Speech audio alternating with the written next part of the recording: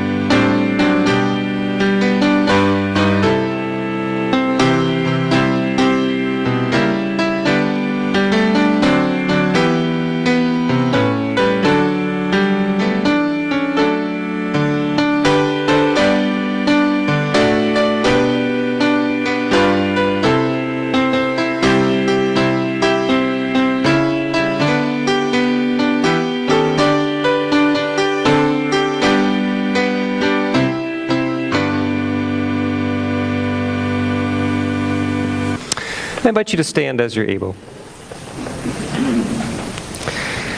In the name of the Father, and of the Son, and of the Holy Spirit. Amen.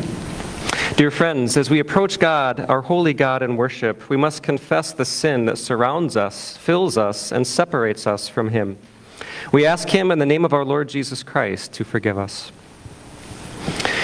Lord of life, I confess that I am by nature dead in sin, for faithless worrying and selfish pride, for sins of habit and sins of choice, for the evil I have done and the good I have failed to do. You should cast me away from your presence forever. O Lord, I am sorry for my sins. Forgive me for Jesus' sake. Christ has died. Christ is risen. Christ will come again. In His great mercy, God made us alive in Christ even when we were dead in our sins. Hear the word of Christ through His called servant. I forgive you all your sins in the name of the Father, and of the Son, and of the Holy Spirit. Amen.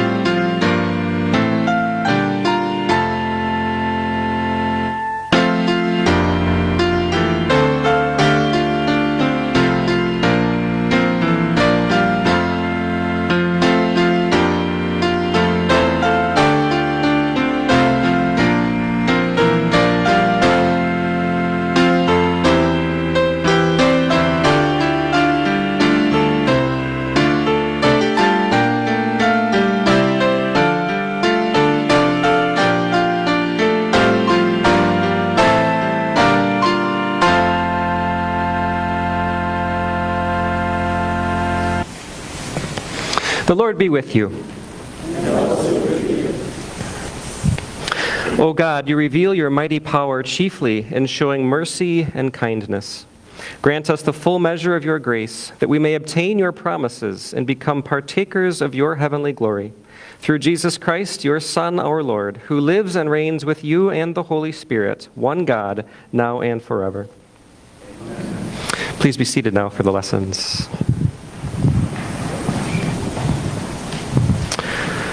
Our first lesson is from Isaiah chapter 55.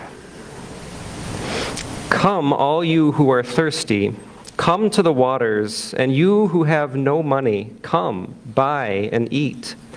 Come, buy wine and milk without money and without cost.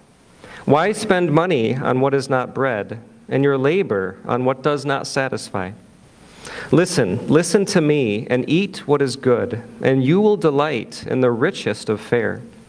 Give ear and come to me. Listen that you may live. I will make an everlasting covenant with you, my faithful love promised to David. See, I have made him a witness to the peoples, a ruler and commander of the peoples. Surely you will summon nations you know not, and nations you do not know will come running to you because of the Lord your God, the Holy One of Israel, for he has endowed you with splendor. That's our first lesson. Our second lesson comes from the book of 1 Timothy chapter 4.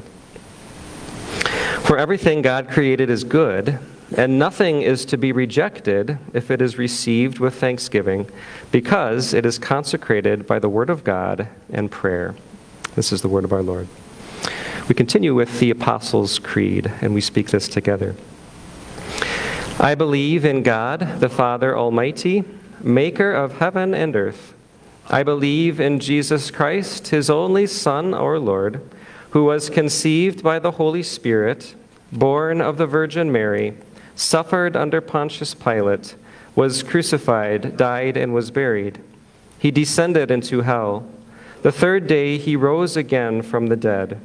He ascended into heaven and is seated at the right hand of God the Father Almighty. From there he will come to judge the living and the dead. I believe in the Holy Spirit, the holy Christian church, the communion of saints, the forgiveness of sins, the resurrection of the body, and the life everlasting. Amen. And at this time, I invite the kids to come forward.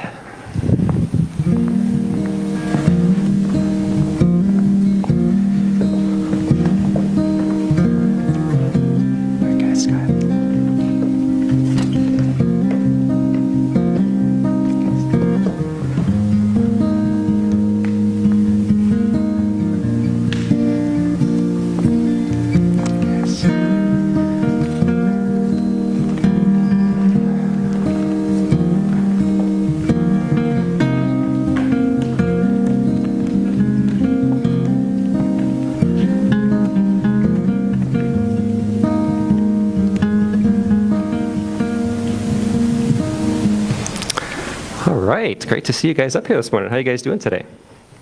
Good. So I brought something along with me today. I brought my lunchbox. Any of you guys have a lunchbox at home? Yeah? What is your favorite thing to find in a lunchbox? Like if you wanted to open up your lunchbox and you're just thinking, oh man, this would be the best thing to find in there, what would that be? A treat. A treat. What? Candy. Oh yeah. Yeah. Good sugar stuff, right? Anyone else? Anyone else have some yummy stuff you'd like to find in a lunchbox? Turkey sandwiches. Hey, I'm with you on that. I love turkey sandwiches. Yeah, how about you? Chocolate. Oh, now you're talking my language. Love it. Very good. Well, I brought something along in my lunchbox today. And are you excited to see what's in here? Let's take a look and see. Oop. What's in my lunchbox? Crackers. Oh, man. Just crackers. That's kind of disappointing, isn't it? Like when you're expecting something really good to be in your lunchbox, and then all you see is a few saltine crackers. Oh man, that's kind of rough, isn't it? Well, this reminds me of a Bible story, though. Do you remember a Bible story that happened that kind of started off something like this, where there was just a few crackers in a lunchbox and a couple little fish? Do you remember a story like that? He was out by the lake, and there were a lot of people there, and they were all really, really hungry, and a little boy gave Jesus his lunch, and you know what was inside that lunchbox?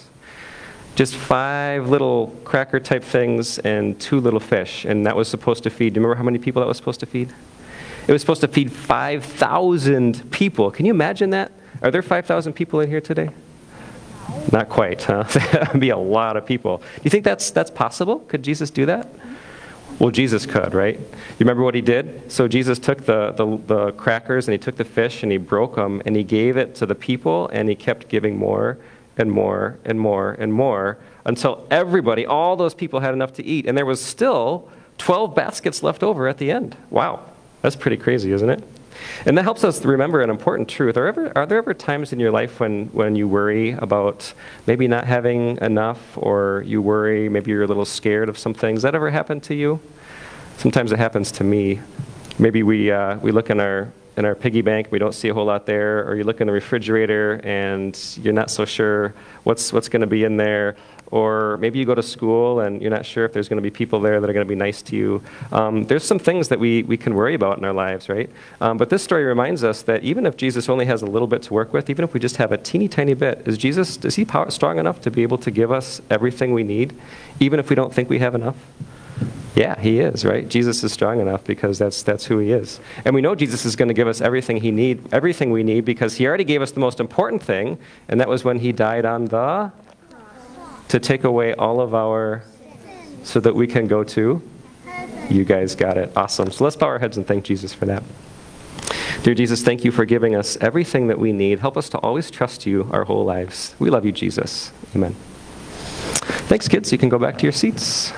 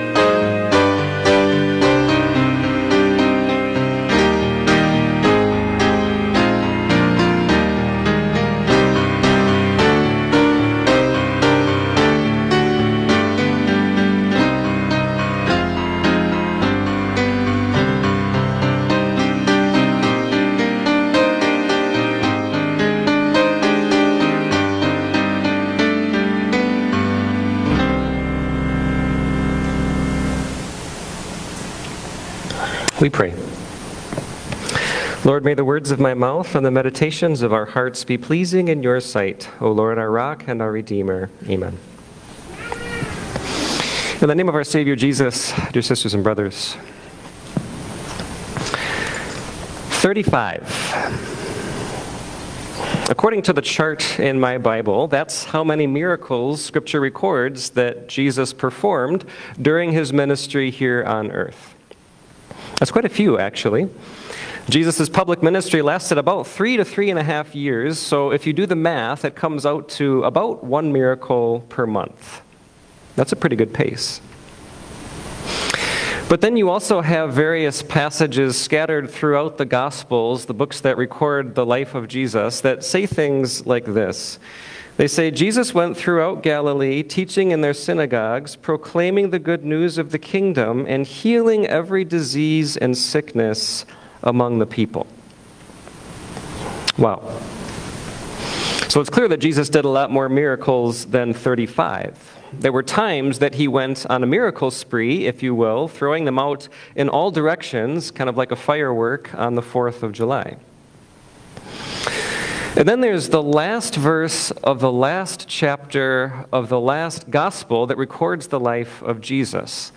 After all 4 gospel writers have had a chance to record everything that the Holy Spirit directed them to record about Jesus' life, the highlights, you might say, John ends with this last verse. He says this, Jesus did many other things as well. If every one of them were written down, I suppose that even the whole world would not have room for the books that would be written. Wow. So we've got the 35 miracles that are specifically recounted for us, and who knows how many others that are just bunched together during Jesus' various miracle sprees. And then at the very end, we find out that the gospel writers, Matthew, Mark, Luke, and John, have only scratched the surface of the things that Jesus did. So how many miracles did Jesus perform? Well, if you're a numbers person, I guess that's a question you'll have to wait until you get to heaven to find out. But for the rest of us, it's probably enough to know that Jesus did tons of them. But now, of all the miracles that Jesus performed, which one do you think is the most important? Take out the virgin birth and the resurrection. Okay, that's cheating. Those actually aren't included in the list of 35 that I mentioned earlier. But of the rest of them, which is the most important? Well, one way you could go about answering that question would be to see which miracle gets the most press time in the Gospels. You're aware that sometimes the same miracle of Jesus will be recorded by more than one Gospel writer? So in the list that I have, 18 of the 35 miracles are recorded more than once. Of those 18 miracles, 11 are recorded by 3 out of the 4 gospel writers. So those must be pretty important if the Holy Spirit wants us to read them 3 separate times as we read through the life of Jesus, right? But of those 18 miracles that are recorded more than once, only 1 is recorded in all 4 Gospels, Matthew, Mark, Luke, and John. So if you're going by press time, that miracle is the most important of every miracle that Jesus performed. And friends, you're in luck because it's that very miracle that the Holy Spirit has set before us for our meditation this morning. So we read from Matthew chapter 14, verses 13 to 21. When Jesus heard what had happened, he withdrew by boat privately to a solitary place. Hearing of this, the crowds followed him on foot from the towns. When Jesus landed and saw a large crowd, he had compassion on them and healed their sick. As evening approached, the disciples came to him and said, "This is a remote place, and it's already getting late. Send the crowds away so they can go to the villages and buy themselves some food." Jesus replied, "They do not need to go away. You give them something to eat." "We have here only 5 loaves of bread and 2 fish," they answered. "Bring them here to me," he said. And he directed the people to sit down on the grass. Taking the 5 loaves and the 2 fish, and looking up to heaven, he gave thanks and broke the loaves. Then he gave them to the disciples, and the disciples gave them to the people. They all ate and were satisfied, and the disciples picked up 12 basketfuls of broken pieces that were left over. The number of those who ate was about 5,000 men, besides women and children. Picture the scene. Jesus had been traveling around from town to town, preaching and teaching and healing and confronting his opponents, and now he was just plain tired. He needed a break.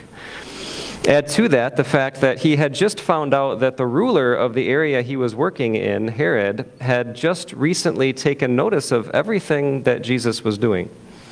Herod had killed John the Baptist, the man whom God had sent to point people to Jesus. And Jesus knew that a time would come when he too would stand trial before that same Herod and ultimately go to his death. But now was not that time. Now was a time for Jesus to take a step back, get away from it all, and spend some time recharging his batteries with his disciples. So he takes his disciples, he jumps in a boat, and he heads across the northern corner of the Sea of Galilee to get away from all of the cities and the people. But when he lands, he's not greeted by the relaxing sounds of wind blowing through the trees or birds singing their songs. No, he's greeted by the very thing he was trying to get away from: people. Sick people who wanted him to do more healing and had followed him to his vacation spot. So Jesus jumps out of the boat and he says, "What is with you people? Can't you see that I just need some quiet time to rest and relax? Go away. Give me a break." No, of course not. Even though he was dead tired, Jesus looked out at all of those people and his insides churned. Not with disgust at the next sick person in line, but with compassion. The Greek word that is used there actually describes this inner feeling that you get in your gut when your stomach flips because you feel so strongly about something. In Jesus' case, it was this vast sea of human need that aroused that feeling. Is that how you feel when you look at big crowds of people? Do you wonder what is going on in their hearts and lives?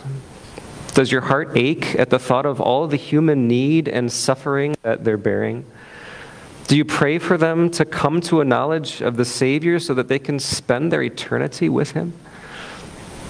Or do you wish that they'd all just get out of your way as you sit in traffic or stand in line or push through a crowd? Dear Jesus, change our hearts of stone, we must pray, and thank you for seeing our needs. So morning turns to noon, noon turns to afternoon, and pretty soon the sun begins its descent into the lake. The disciples look at the line of sick people, they glance at their watches, and they decide that Jesus better wrap things up. It's quitting time, Jesus, and all of these people need to eat soon. You better send them away quick while there's still time for them to get back to town and find something to eat.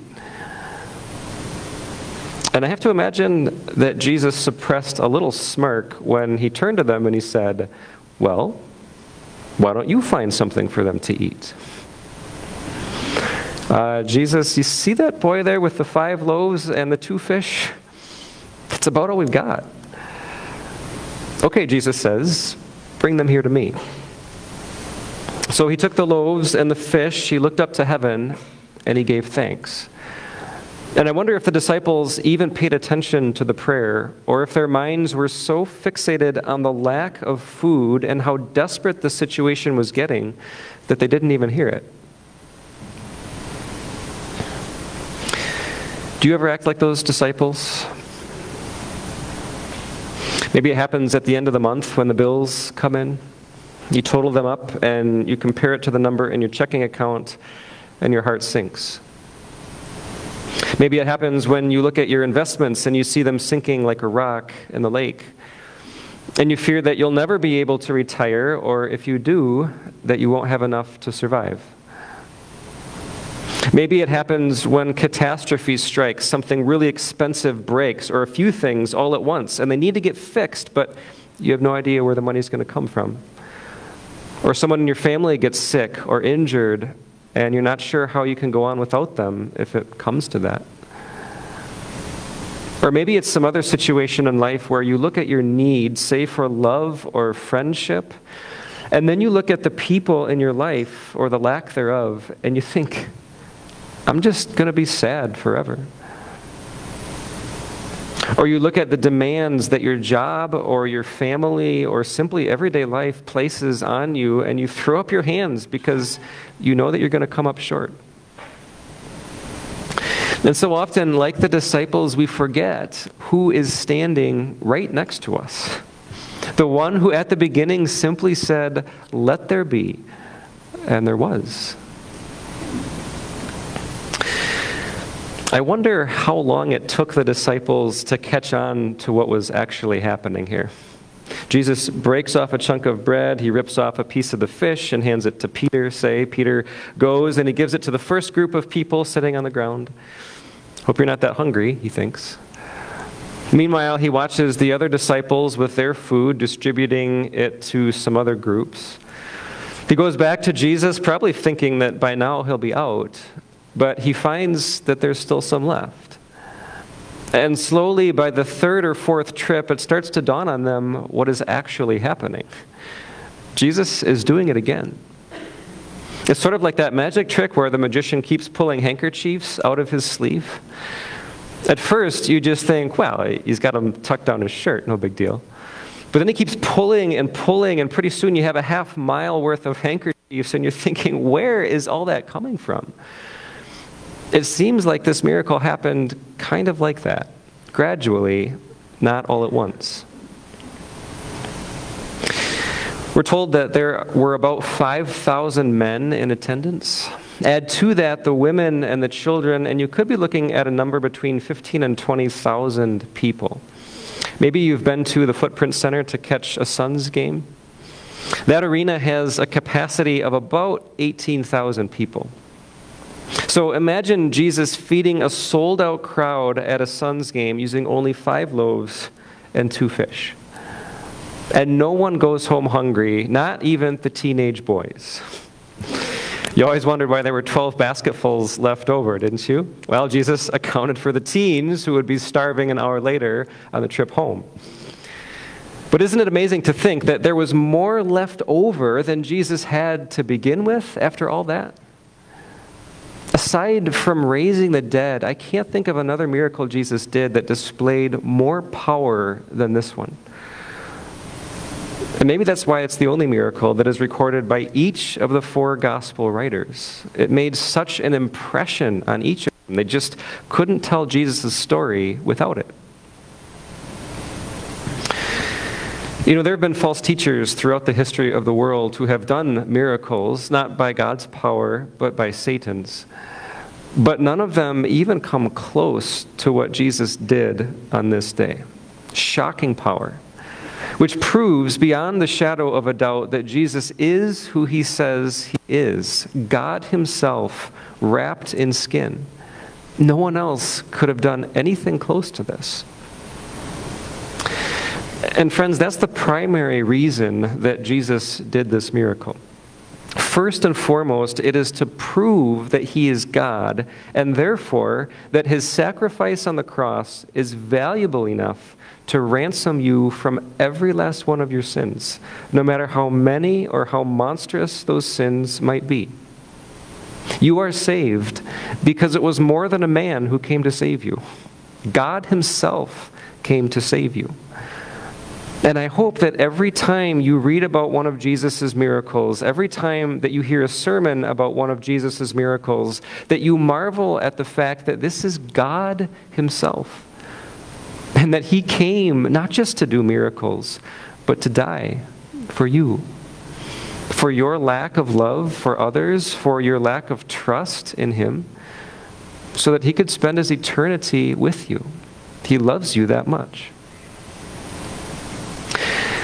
But even though each miracle proves that Jesus is God, each miracle also has a unique message.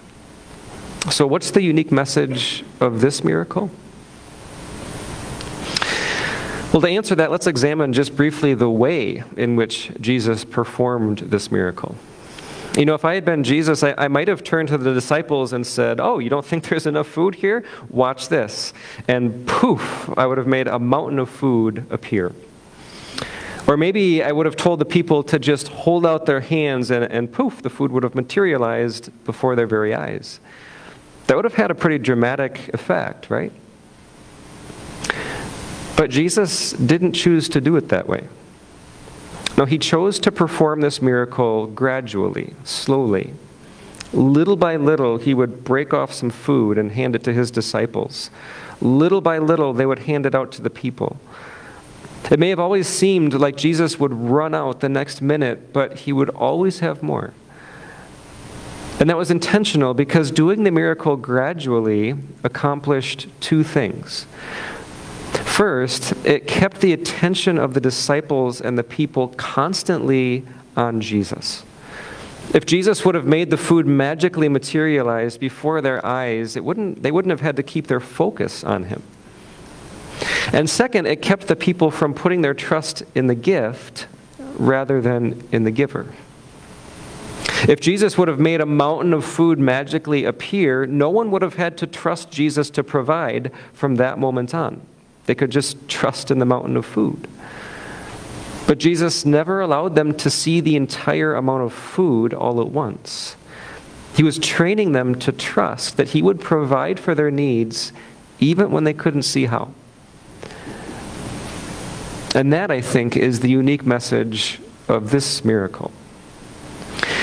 You know, when you look around and you don't have the slightest clue how your needs are going to be met physically or emotionally or mentally or relationally or otherwise, keep your eyes focused on Jesus. He knows exactly what you need to survive, and he'll be sure to give it to you. Not everything you want, of course, but everything that you need. And he knows better than you exactly what that is. He created you, after all. But so often, he doesn't let you see it all at once because he wants to keep your eyes focused on him. He wants to build your trust in him to provide for all of your needs, even when you can't see how he's going to do it. He wants to keep you coming back to him, not because he is somehow self-centered or controlling and wants to keep you under his thumb, but rather because in the end, he knows that he needs to keep you close to him and to his promises to keep your faith alive so that you can end up with him in heaven. His ultimate concern is for your eternity, and so, out of his great love for you, he wants to make sure that you always have a reason to keep coming back to him.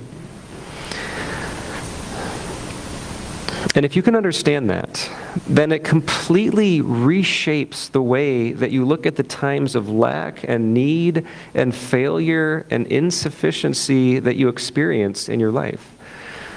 None of us enjoys coming face to face with some lack or need in life that we don't know how it's going to be met. It makes us feel vulnerable and helpless. But to the mature Christian who has been trained by God's word, trained to view life through God's perspective and not our own, we can see those times not as God withholding a blessing from us, but as God actually giving a blessing to us. Maybe he knew that I was starting to feel a little too self-sufficient, and he knew that attitude was going to make me feel like I didn't need him around in my life as much, and that was going to eventually weaken and maybe even kill my faith. Or maybe he simply had a plan to grow my faith bigger for my sake and for the sake of those around me. And so out of his love and grace, he gave me a blessing, gave me a reason to look to him and say, Lord Jesus, I have no idea how I'm going to meet this insurmountable need, how this gaping lack in my life is going to be supplied, how I'm going to overcome this failure or this catastrophe or this health issue with the 5 measly loaves and 2 little fish I have to work with. So Lord, if I'm going to make it through, if something good is going to happen here, you're going to have to take my little loaves and fish and do a miracle with them. You are going to have to provide me with what I could never provide for myself. And Lord, I expect you to do that. I know that you will do that, even if it's not in the way I expect, because that's just the kind of God you are. Through Jesus, you have proven that you are a God who pours out your best blessings, forgiveness of every sin, and eternal life in heaven upon those who have nothing good to offer you, nothing with which to earn or deserve it in the least. And so I know that in this situation too, you will come through for me, even though you have so little to work with. And when you do, I will stand in awe of what you have done, just like the disciples on that hillside stared in awe at the 12 basketfuls of food that were left over. I've been reading through the Psalms in my devotion time recently, and there was a psalm, a verse from Psalm 5 that really stuck out to me in this regard. The psalm writer David says this in verse 3 of Psalm 5. He says, "In the morning, Lord, you hear my voice. In the morning I lay my requests before you and wait expectantly." Expectantly. In other words, David lays out his needs before God in the morning, and then he expects God to answer. He watches intently to see how God is going to meet those needs because he knows he will. Maybe not today, maybe not tomorrow, maybe not in the way I think, but it will happen. God will provide what I need, and I'm interested to see how he's going to do that because based on what I can see, I don't have a clue how he will. So the next time you look at the needs and demands that are bearing down on you, and the inventory of your resources turns up only about 5 loaves and 2 fish, remember who is standing next to you. There's no need to panic. He sees exactly what you have, and he knows exactly what you need. And the only thing that exceeds his power to provide for you is his love that drove him to die for you. So just take your loaves and fish, put them in his hands, and watch what he does next. God grant that for us all. Amen. And now the peace of God, which transcends all human understanding, may that guard your hearts and your minds through faith in Christ Jesus. Amen.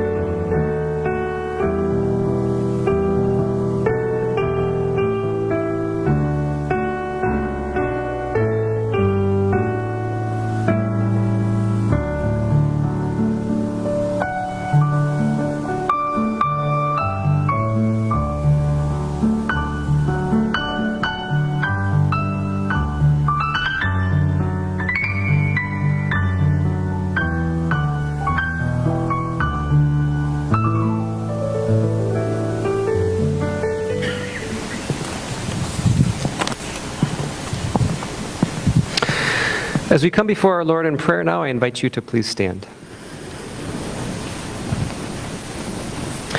O Lord our God, you are wise and powerful, good and gracious. Your mercies are new every morning. Each day you open your hand and provide for the needs of your children on earth. Strengthen your church and all the world.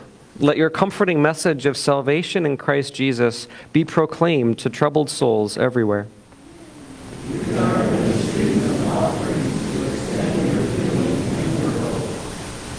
Bless our nation, Bless our nation with capable leadership and government.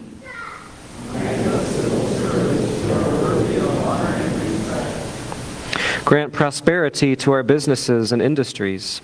Give employers a sense of fairness toward their workers, and employees a feeling of joy and pride in their workmanship.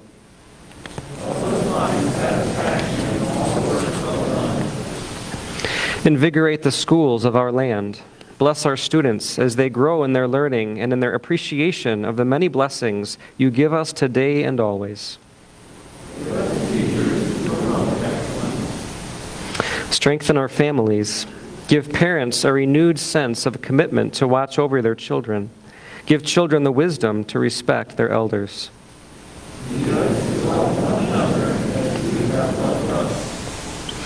And Heavenly Father, giver of life and health, we ask that you would comfort Larry and Carol Dixon, as Larry will soon be starting treatment for cancer. Bless the efforts of the doctors and nurses, and give effectiveness to the medical means employed on his behalf. Grant Larry peace and confidence in your ever-abiding presence, and grant healing according to your will. Please also bless Carol as she supports Larry and encourages him with the news of Christ's love. And now also hear us, Lord, as we bring you our private petitions.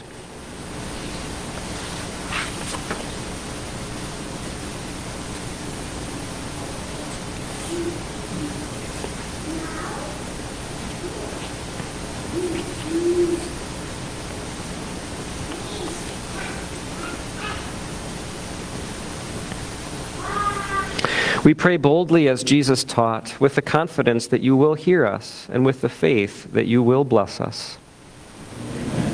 And we join together in the Lord's Prayer. Our Father in heaven, hallowed be your name. Your kingdom come, your will be done, on earth as in heaven. Give us today our daily bread.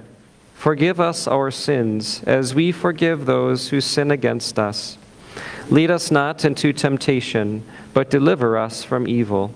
For the kingdom, the power, and the glory are yours, now and forever. Amen. You may be seated.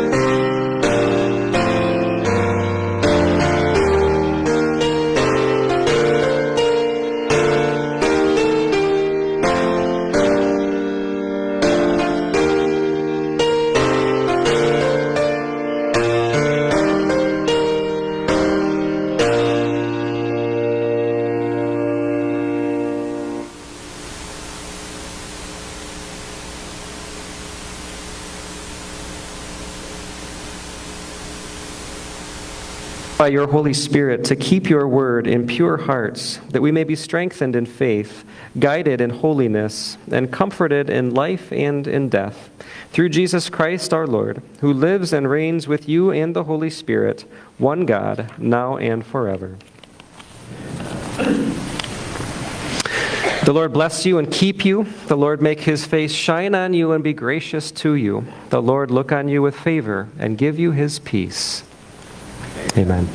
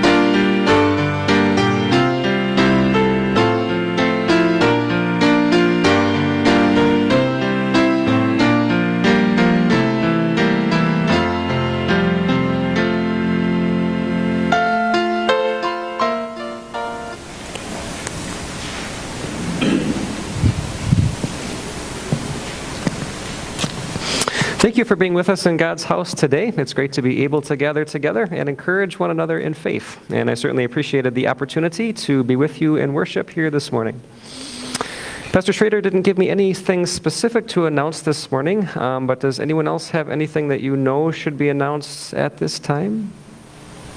Speak now or forever hold your peace. All right, saying nothing else, may the Lord bless the rest of your week.